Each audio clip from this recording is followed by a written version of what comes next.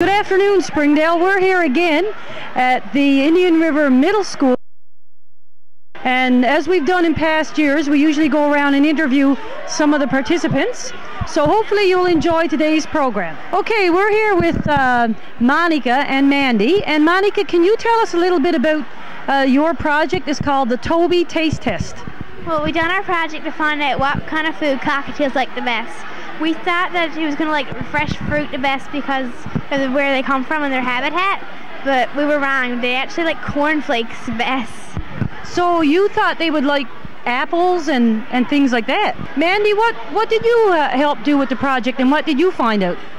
Well, I found out that the bird likes cornflakes the best, and I didn't really know it before. So. How did you find out that they like cornflakes? Well, we put a bunch of foods, like bird foods and cornflakes, in the cage, and he ate most cornflakes. Okay, so that's a good advertisement for Kellogg's cornflakes. Okay, thanks a lot. We're here with Stephen Butt. He's a grade 7 student, and Stephen has his project called The Many Colors of Memory. So Stephen, can you explain to us a little bit about your project and why you did it and what you figured out? Well, I guess what you could say is what I did was to see if, when you're memorizing things, if the color paper matters. And I tested 5 different colors, which were white, orange, green, blue, and yellow. Okay. And it turns out what I did was just show people facts for 10 seconds. Yeah. And in each series, they were on a different color paper. The facts were on a different color paper. Okay. And it works like that. I just compiled all the overall results. Yeah. And it turns out that the best colors out of those 5 were orange and green.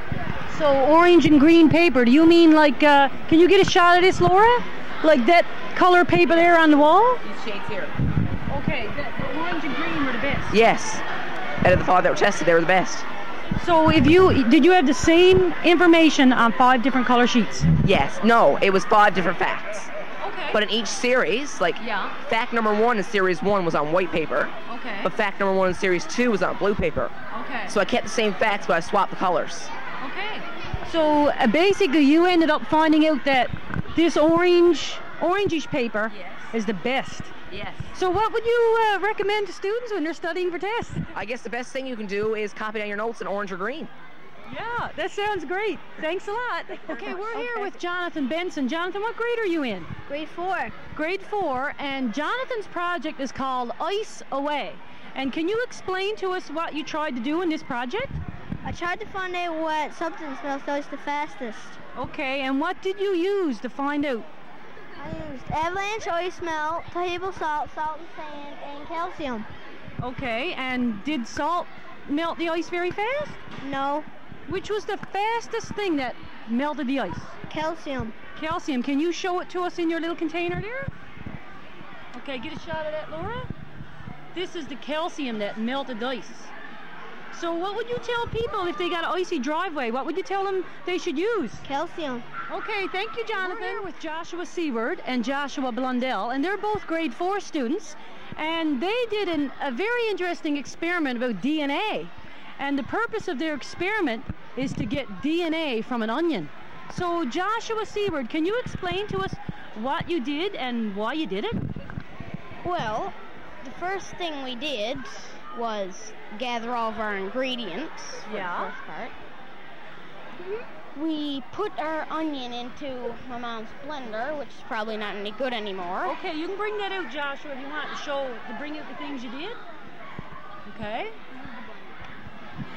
So Joshua, you put the onion in the blender. Okay. What did you do next? Okay, you can go ahead, Joshua. After we put the onion, we had to put 1/4 of warm water in and add a teaspoon of salt. Okay, so how did you actually get the DNA of the onion out? What did you do?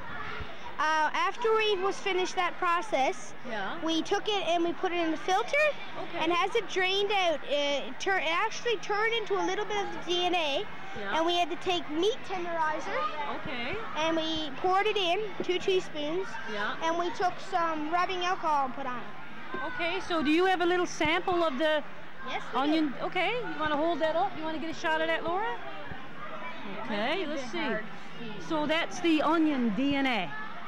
Yep. So did you enjoy doing your experiment? Oh, yes, very much. Do you think you're going to get a good mark on it? I hope. I get first prize. Oh, do you? Who's your teacher? Miss Bissell. Miss Bissell, okay. So we'll see what happens. Thank you. I'm here with April. And April, what grade are you in? 4. Okay, we got a few grade 4s today. And the name of her experiment is the Magic Balloon and Bottle. What was your purpose of the experiment? You want to look at that? You can read it if you like. Our purpose is to see what happened to the balloon as the bottle cooled. Okay, so what did you think would happen? I thought the balloon would blow up. Okay, so you thought the balloon would blow up. Can you give us a demonstration? You can get that, Laura. Okay. You thought the balloon would blow up. Yeah. And what's in this? That's cold water. Okay. So it doesn't look like the balloon is blowing up. No, it's looking down. See? Oh. Wow. So what ended up happening to the balloon? It gets stuck inside the bottle. And do you know why that happens? Was that part of your experiment to figure out why, or you just figured out that that's what it did? Yeah. Okay, so your conclusion was that your project didn't turn out the way you expected. No. You thought the balloon was going to blow up. Yeah. Okay, so did you enjoy doing your project? Yeah. Good. It's very fun. Okay, thanks. Oh, great. That's great. It's gone right inside. Can you get a shot of that? That's really good, April. But your friend was Charmaine. She was too shy to go on the camera, was she? Yeah. Okay, well, thank you for participating. I'm here with Andrew Tizzard, and he's in grade 8. And his project is about hydraulics. So, Andrew, can you explain a little bit about what you did and give us a demonstration? Just get different weights and seeing which one can hold the most. Okay. Can you just give us a demonstration of this one right here? Yes, this one's 200 grams. Yeah. Okay. So what is it you're doing here with these syringes? Why did you? What's the purpose of those? To push the water up, it goes to the syringe to push up, and this one, which lifts the weight. Okay, so you actually have the syringe connected to this little bar here. Okay, could this one lift up 1,000 grams? Okay, let's try it. Okay, Andrew's going to try to lift 1,000 grams now.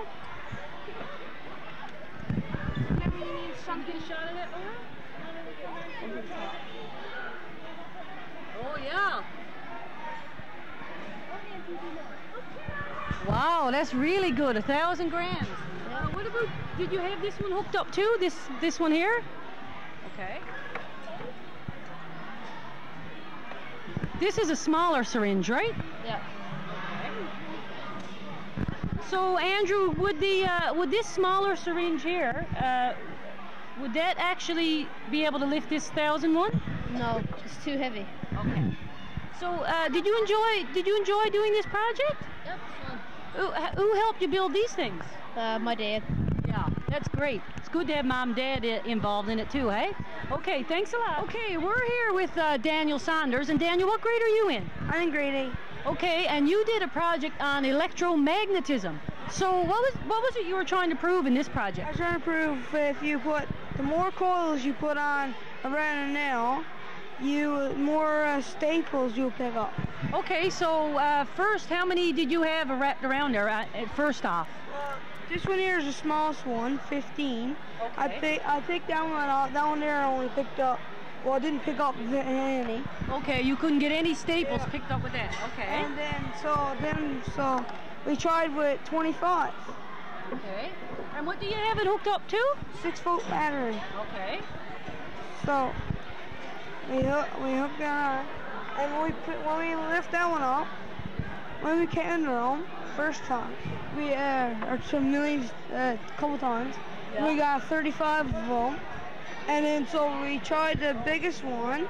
Okay, how many coils were on this big one here? We got 65 coils. Okay. So we put it on. Daniel, what kind of wire is that wrapped around that nail? I don't know. Copper wire. I think it looks like copper wire. I thought it was too. Okay. Well, we put this on. Okay, we'll see how many staples you can pick up now. Not very much. Not as much as I would. What does your chart show there when you use 65 coils? We picked up 40 of them, and then in 25 we picked up 35, and then in 15 we only picked up 0. And we tried that like a lot of times, and still couldn't pick none up. Okay, so you proved that the more coils you have, the more staples you pick up. Yep. Okay, you enjoy doing your project? Yeah. Good. Who helped you with it? Dad, Mom help you? Yeah. Most kids got their parents' help. I think the parents learned a lot this year at this science fair. Thanks a lot, Daniel. We're here with Megan Blackler and Jenny Upward, and they're both in grade 5? Mm-hmm. Yeah. Okay, their project is called Density in Nature. So, Megan, can you tell me what the purpose of your project was? You can read it if you like off your thing. To show how atoms work and to show destiny. Okay, to show density, yeah, that's okay. Now, Jenny, can you explain to us what you did and what's in these bottles? Well, there's oil and water and maple syrup in the bottle. Okay. We poured the oil in the bottle first. Yeah. Then we poured it in the water. Okay. So what happened to the water when you poured in oil first? And what happened to the water? Because it looks like the water's on this level. Well, the water pushed up the oil. Okay. And then what is this brown stuff down here? That's the maple syrup. Okay, so Megan, what did you, when you had the 3 levels, like the oil and the water and the maple syrup, what did you put in your bottle then? We put the rock in. And where did the rock go? Down to the bottom. What is that little green thing in the middle there? Grape. And what did the grape float on? The maple syrup. Okay, Jenny, what else you got in there? Well, we got an egg and a cork. Where is the cork? Right up there on top. Can we get a shot of that, Laura? Jenny, popsicle stick there. Oh, yes, in the popsicle stick. Yeah. So, can you tell us what floated on what level? The cork and the popsicle stick. Yeah, the popsicle stick. Well, they float on the top. And what is on this top level? Oil, is it? Vegetable oil? Okay. Vegetable oil. What floated on the water level? An egg and a grape. And what floated on the corn syrup? Or did anything float on the corn syrup? No. Okay, and what is that right down the bottom? A rock. Okay, so the rock went right down through all the different liquids. Did you enjoy your project, Megan? Okay. Yeah. Thanks a lot, girls. Okay, we're here with Carissa Burton, and she's in grade 7. And she did her project on atmospheric pressure, but she also talked about how your lungs work. So, Carissa, can you just explain to us, like your backboard there says, the mechanics of breathing? Can you show us your project and explain it? Well, the way you breathe is when you breathe in, your lungs fill up with air because your diaphragm moves down so that the air can go in your lungs. Okay, so which part of this model is your diaphragm? Can you hold it up so she can get a shot of it? There's the diaphragm right there. Okay, so what happens to the diaphragm? Like the diaphragm got to move down in order for it to breathe in. Okay, so when the diaphragm moves down, what happens to these lungs? The lungs fill up with air. Okay, so who helped you make your little person here? My mom. Okay, so did you enjoy doing your project? Yep. Is there anything else you want to tell us about your project? Well, when you breathe out, the diaphragm got to push up. Okay, so when the air to go out. Okay, so when air goes out of your mouth or your nose, your diaphragm actually goes up. Push up. Okay, thanks a lot, Carissa. Okay, we're here with Nicholas Kosh, and he did a project called Juicy Fruit. And Nicholas, can you tell us what the purpose of your project was? My purpose was to find out how much juice was in different kinds of fruit. Okay, so what types of fruit did you use? We used kiwi, banana, apple, lemon, pear, orange, peach, which we don't have, watermelon, honeydew, and cantaloupe. Wow, that's a lot of fruit. Did you get hungry when you were doing this project? Yes. As you can see, I ate some of it. Which fruit did you think would have the most juice? I thought it would be watermelon because Well, I've heard that it's actually has 95% water. Okay, yeah, I've heard that too. So let's get a look at your result. I showed that kiwi had 84.5%, pear had 84%, orange had 80.9%, cantaloupe had 91.9%, watermelon had 89.1%, peach had 88.2%, apple had 83.8%, lemon had 77.8%, honeydew had 92%, and banana had 59%. So how did you actually do this though, Nicholas? How did you figure out the highest one there is on honeydew melon? How did you figure out that had the most juice? We weighed all the fruit, and then we dried them out with a food dehydrator, and then we weighed them again. Yeah. And then we found the difference and changed the percent. Wow, that's an excellent way to do it. Okay, thanks a lot, Nicholas. Okay, the name of this project is called A Race to the Finish. And we have Nicole Gowdy here and Sarah Whalen, and they're both in grade 7. Nicole, can you explain to me the purpose of your project? We wanted to see if boys or girls were faster at running through an obstacle course. Okay, so is this a model of the obstacle course? Yeah. And where did you have this take place? The primary school gym. Okay, so can you explain, Sarah, can you explain to us a little bit about what this obstacle course is? Okay, well, they're just stuff we found in the equipment room, and we just set it up. So they ran through the pylons, and they jumped over the hurdle. Yeah. They went around this puck, and they jumped like bunny hop sort of thing from those. Okay. They did a somersault on the blue floor mat, and they had the bouncy ball, and they bounced, and they crawled under this, and they did the tire thing, set up, and then they ran to the end, and we finished timing when they touched that. Okay, so how many, like you used a group of girls and a group of boys, about how fast did it take them? Oh, well, average was about 30 seconds. Is that right, to go through all of that? Nicole, did you actually participate in this obstacle course? Well, we ran through with them, so... Okay, you guys, like you girls were actually timing it. Yeah. Who did you think would win? The boys. Oh, so your conclusion was correct? How did you figure out that the boys were faster?